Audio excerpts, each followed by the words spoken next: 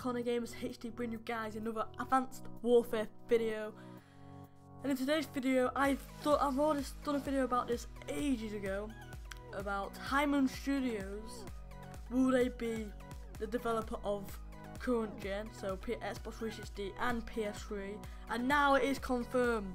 So High Moon Studios are going to be the developers of Xbox 360 and PS3 versions of Advanced Warfare. So comment down below what you think of High Moon Studios. I don't think I've never heard of them, to believe. So since last time I did the video. So will it be the same?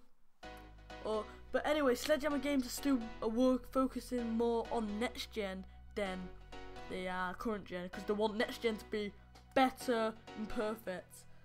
So this is just a quick video updating you guys about Advanced Warfare. High Moon Studios, yes, this is confirmed. High Moon Studios is the developer of Advanced Warfare for current gen.